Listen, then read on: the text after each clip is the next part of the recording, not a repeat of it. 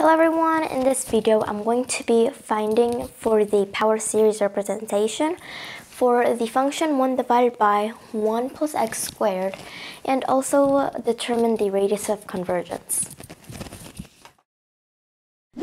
To find for the power series representation for this function, I'm going to use another function which is going to be 1 divided by 1 minus x.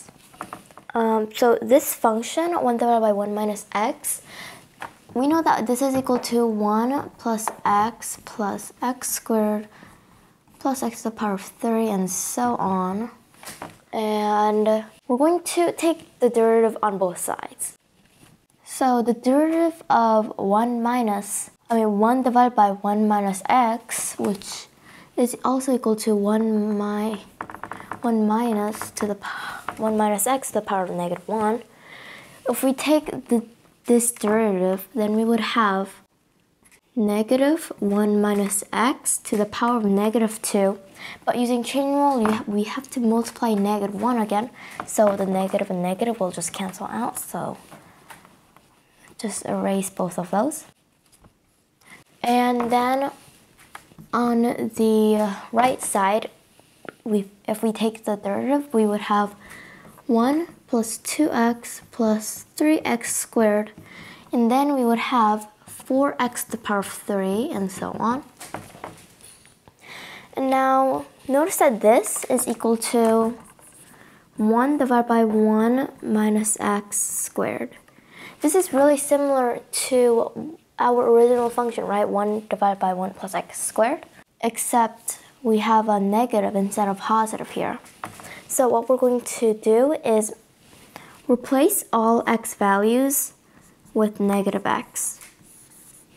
So we would have a positive here, 1 plus x squared. 1 plus x squared, if we replace x with negative x, all of it, then we would have on the right side 1 minus 2x plus 3x squared, since the negative gets squared, so it's positive, and minus 4x cubed, since the negative to the power of 3 is still a negative, and a plus ...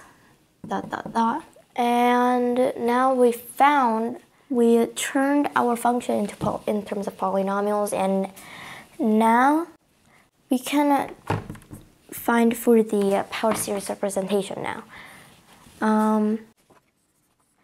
Okay, so we would have n times x to the power of n minus 1 times negative 1 to the power of n minus 1, right? And that would be when n is equal to 1. But if we want to start the n value with 0, the first term, then for everything that we have for the n value, so like here and here and here, we would have to add one after that. So here we would have n plus 1 times x to the power of n plus 1 minus 1, so that's just n, and times negative 1 to the power of n plus 1 minus 1, so that's just n again.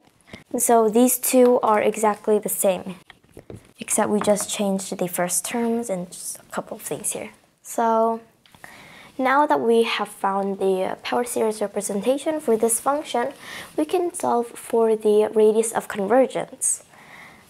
And in order to do that, we're going to use the root test. I'll come all the way over here.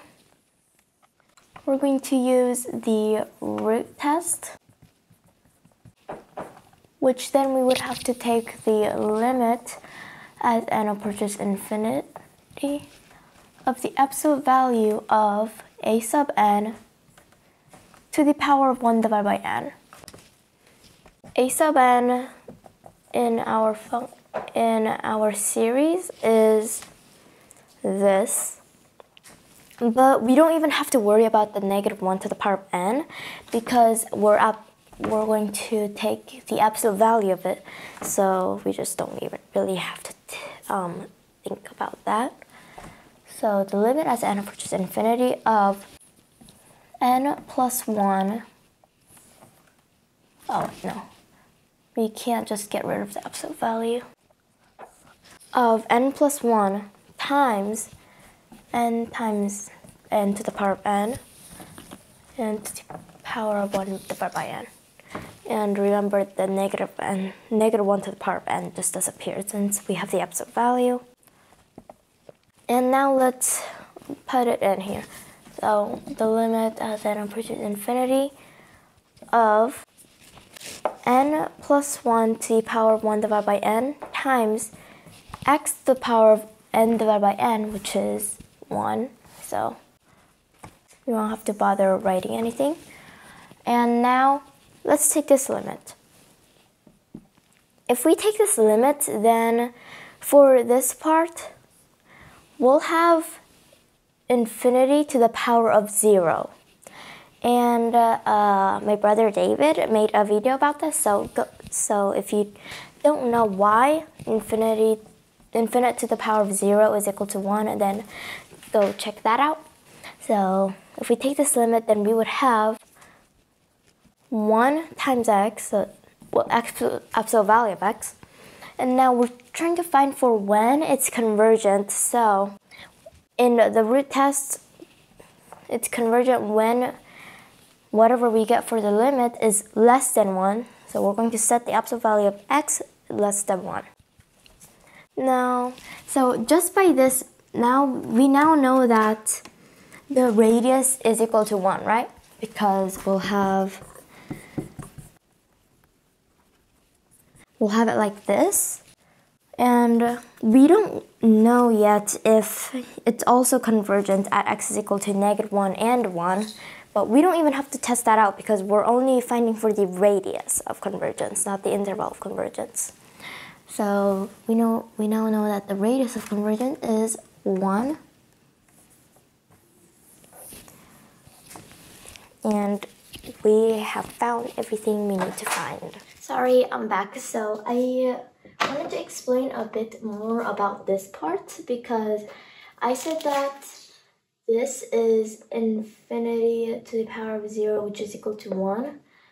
But I would like to explain that that's not always the case, although it is in this case.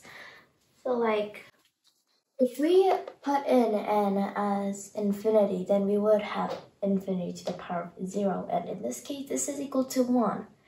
But a counterexample of this not being true would be the limit as n approaches infinite of n to the power of n of 1 divided by n. Because if we put in infinity if we put in n as infinity, then we would have infinity to the power of 0. But then again, if we simplify this first, then put in the n as infinity, then we would have infinity to the power of 1, which is just infinity. So I'm just saying that this isn't always true, and this is a counterexample. And also I'd like to explain why, if we take this limit of n plus 1 to the power of 1 divided by n, why it's equal to 1. So let's say that y is equal to n plus 1 to the power of 1 divided by n. If we take ln on both sides, then we would have, well, the 1 divided by n would come down times the ln of n plus 1. And then this is equal to, oh wait, no, sorry, wait, this is 2. No, this is supposed to be n, not 2. I was a little bit confused. So ln of n plus 1 divided by n. And since we're taking the limit,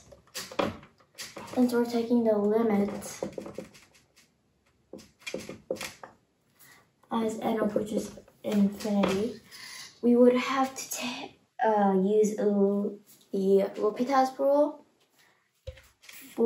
since we get infinity divided by infinity. If we use L'Hopital's rule, then we would have, well, for the bottom, we would have 1. And if we take the derivative for the numerator, we would have n plus 1 on the bottom and just 1 on the top. And this would be equal to 0. And that means that ln y is equal to 0, which would mean that y is equal to 1 since ln 1 is equal to 0. So if we put in y is equal to 1 here, then we would have, then that means that the limit as n approaches infinite of n plus 1 to the power of 1 divided by n is equal to y, which is equal to 1. So that's why if we take this limit, it will equal to 1. Okay, thank you for watching now. Now this will be the end of the video. I just explained why infinity to the power of 0 is not always equal to 1 when we take the limit of something. And I also showed a counterexample, and I also showed why the limit of n plus 1 to the power of n divided by 1 divided by n would be equal to 1. Thank you for watching, everyone. Have a great day.